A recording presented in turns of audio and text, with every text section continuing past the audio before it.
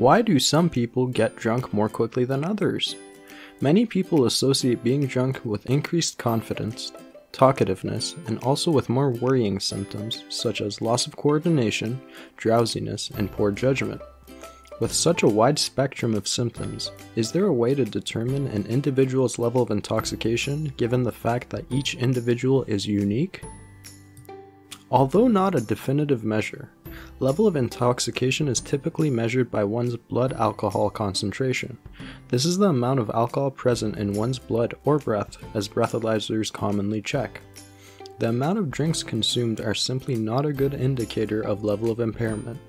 Many bodily factors can affect individual alcohol tolerance. We hope to explore a few factors that might help users understand why they may get drunk slower or faster than others, even if they drink the same amount of alcohol. One particularly important factor is the sex of an individual. The main enzyme in the body that breaks down alcohol is alcohol dehydrogenase. Breakdown of alcohol commonly starts in the stomach and continues into the liver. Males have high levels of this enzyme in their stomach and a highly active form in the liver. Meanwhile, females have little to none of this enzyme in their stomach and a much less active form in the liver. Taken together, this leads to females absorbing more alcohol into their bloodstream and will result in females getting more intoxicated than males with the same amount of alcohol.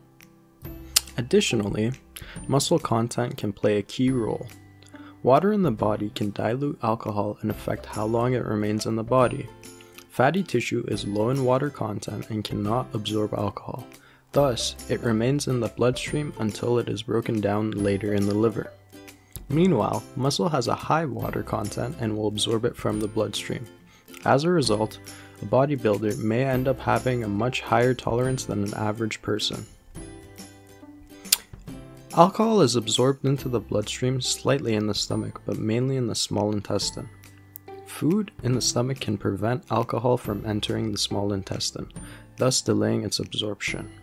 A person who has a larger meal closer in time to drinking will have a lower peak blood alcohol concentration than somebody who drinks on an empty stomach.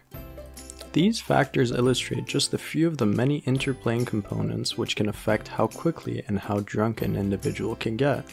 We might be pressured into drinking the same amount of alcohol as our more higher toleranced friends, but should focus on knowing our own limits and drink accordingly.